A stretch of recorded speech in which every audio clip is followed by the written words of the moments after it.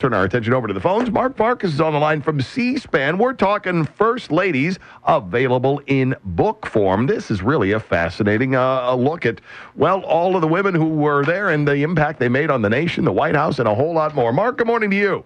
Good morning. How are you guys? We're doing great. Thanks for taking time to be on with us this morning. Hey, glad to be here. Thanks for having me. And it was a pleasure to meet you on Wednesday when I got a little backstage tour of the C-SPAN offices. Got a chance to... And you guys were quite busy here in D.C. Yeah, but I made time. Made sure we stopped by to say hello. And we saw, if you're willing to share, you had a wonderful note from a former First Lady already in response to the book. Yeah, we sent copies of the first-run copies of the book to all the living First Ladies. And, I got a great note back from Barbara Bush. Says, "Dear Mark, many thanks for First Ladies. I can't wait to read it." So, yeah, I think it's a timely book. Obviously, there's a First Lady who is running for president.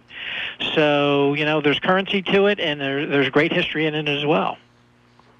And you learn so many things. The first thing that popped into mind, so many times when you're reading different blurbs and different pieces on the book, I didn't know that. I didn't know that. I didn't know that. A lot of this stuff was never covered in school when you ran down the presidents and what went on with their administrations. I mean, we learned a little bit about Mary Lincoln, but some of the others, all of the others in there, don't get the mention and you don't get the background that you're going to get in this book. I think just the title of the book, First Ladies, Presidential Historians on the Lives of 45 Iconic American Women, tell you something. There really is a lot to learn. It's a different prism, a different lens of looking at history. And so many times these women are political partners. They're there. Mary Lincoln was pushing along Abraham Lincoln. She saw something in him that maybe he didn't even see. So they're pushing them along, and they are political partners. And then once they get to the White House, it's a fascinating tale of those who loved the job and some of those who didn't really love it. But they really are, as a group, iconic and worth studying.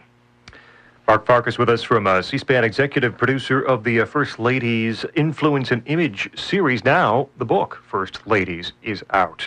Sarah Polk, the wife of President James K. Polk, underrated president, perhaps an underrated First Lady, too.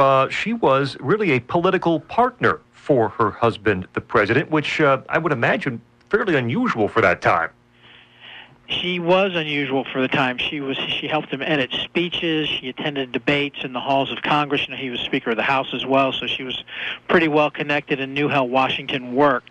And is just to me, a great example of one First Lady. But there are so many of them who were these political partners behind the scenes, obviously, because But I will say for that time period, she was out in front more than most First Ladies in terms of giving her input to her husband, and folks in Washington knew about it. But you can even go back to Abigail Adams, who was an incredible political partner. Martha Washington, both George Washington and Martha Washington were setting precedents and were very aware that they were setting precedents. So, I think more often than not, these women were political partners, some of them behind the scenes, and some of them, more and more today, people, they're out in front. And the flip side of the descriptions you just gave, I guess, would be Jane Pierce. There are a number of these First Ladies who were reluctant to go into the job. Jane Pierce, even before she got to the White House, was not much for politics. Didn't want her husband, Franklin Pierce, to run, and he actually sort of went behind her back and got the nomination. And then obviously there's such a... wouldn't be the first husband who went behind a wife's back, I guess, but for something that big, that's probably a mistake. But it was made worse by the fact there's some of these First Ladies who are not only reluctant, but tragedy strikes them and makes it even worse. And Jane Pierce, they had one remaining son, Benny, who was killed in a train accident right before they came to Washington. He was actually almost beheaded right in front of them. And so her time as First Lady was absolutely not the best 4 years of her life. Franklin Pierce, it was tough for both of them when you lose a child. As Mary Lincoln lost so many children, it made it a really difficult 4 years for her. First Ladies is the book. Presidential Historians on the Lives of 45 Iconic American Women. Mark Farkas from C-SPAN with us. Riley and Scott on WROK. Grace Coolidge, big baseball fan, big Red Sox fan, and an animal lover. Is she the only First Lady, Mark, to have a pet raccoon live at the White House with her? That you know of. That I know of. Now, lots of first ladies have had pets and dogs, and obviously the Roosevelts, the Teddy Roosevelts had all types of animals running around the house on the second floor and on the first floor. But yeah, Grace Coolidge is a great story because she's sort of this very fun-loving, outgoing woman who's married to a very introverted man in Calvin Coolidge, and so she's sort of the perfect antidote to him. But yeah, huge baseball fan, and really, she's also another example of this burgeoning new media that first ladies begin to use.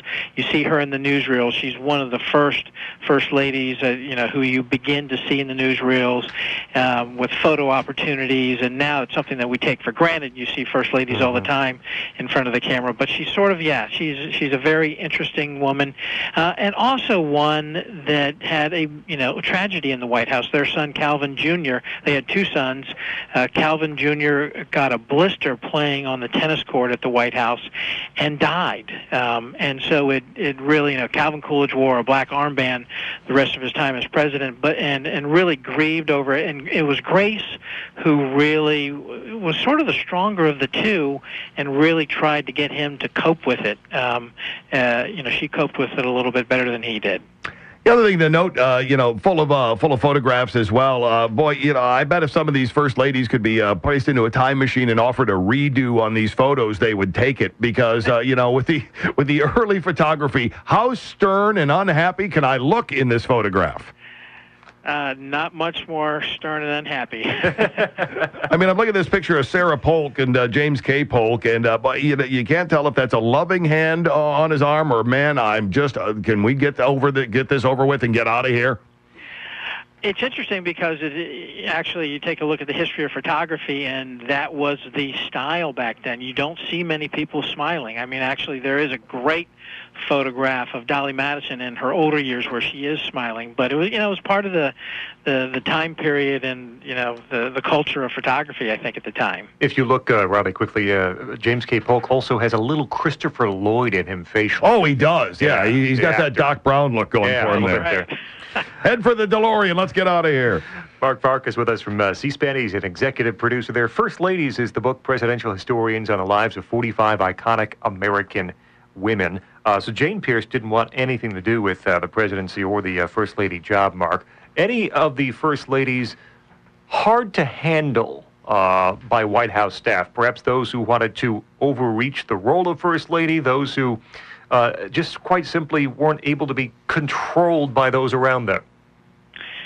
Well, I can tell you on the opposite side of the spectrum from Jane Pierce is someone like Julia Dent, Julia Dent Grant, who wanted to be First Lady, couldn't wait to be First Lady, and just threw extravagant parties, and really made the most of her time as First Lady. Now, I am sure that there are First Ladies throughout history. Again, they have strong personalities. Not all of them. I don't want to box them in, but there are First Ladies, just like presidents, who are probably more difficult for the staff to deal with than other First Ladies. Let me just say one thing, if I could, about the book, which interests me so much, is that having done the television series, we really, we were looking for sources on First Ladies, and there were some books out there that helped us along, but there really weren't a lot. There weren't that many that really told the personal stories of the lives of these women. And so what this book does, it takes the programs that we did, and we had some of the most preeminent First Ladies and presidential historians on the shows.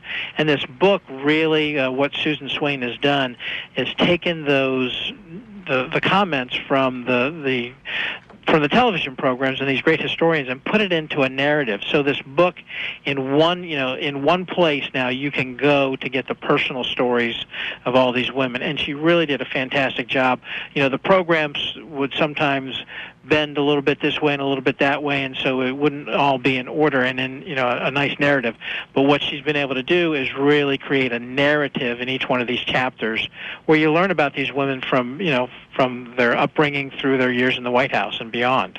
The book, First Ladies, Presidential Historians on the Lives of 45 Iconic American Women, Susan Swain and C-SPAN. All right, Mark, let's put you on the spot here a little bit, since you're intimately familiar with the source material here. If you had to pick any of them, or we'll spread it out a little bit. Pick two. Who are the two most interesting ones to you personally? Well, I'll tell you who I might want to have dinner with. I think some of the, a couple of the most fascinating ones.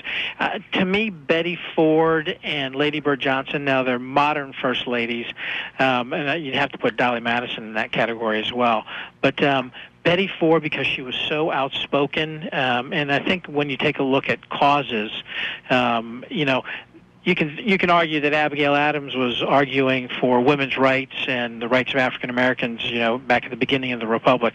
But having an official cause is something that's more of a modern phenomenon. And Lady Bird Johnson, with her beautification and her environmentalism, and Betty Ford with their breast cancer awareness, and then obviously after the White House with the Betty Ford Center, two fascinating women, two smart women who I would have loved to have had dinner with. I'm sure I'm missing somebody very obvious, but have we had first ladies pass away while husband was in office? Yes, the first one to pass away, well, actually, right before Andrew Jackson was elected, and it was a bruising campaign in 1828 and 1829, and his wife Rachel passed away right before she never got to the White House. But the first lady to pass away while serving in the role was John Tyler's first wife, Letitia Tyler, and then all of a sudden he marries Julia Tyler. He's 54, she's 21. It's quite the sort of the scandalous relationship in Washington, but she brings some glamour to the role as well as a very young first lady.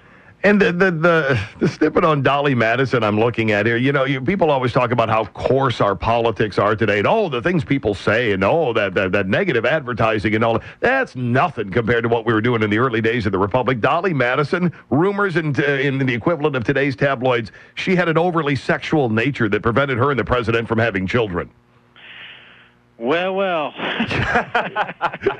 Which I would think an overly... been a cult of personality in this country, and which is one of the reasons, we wanted to do the television series, because these women have, they're celebrities and have been from the time of Martha Washington all the way through today. It would seem to me, though, the overly sexual nature would produce many more children. Not the fact that you couldn't have any, but, your tabloids being what they are. You're going to want to grab this book because you're going to learn so many different things and get some insight. Might change your thinking on some things as well. First Ladies, Presidential Historians on the Lives of 45 Iconic American Women. Susan Swain, along with C-SPAN, put this together. Mark, thanks a lot for taking time out of your morning. Much success with it. Hey, Riley and Scott, thank you very, very much, and appreciate it. And folks, pick up the book. It's a great read.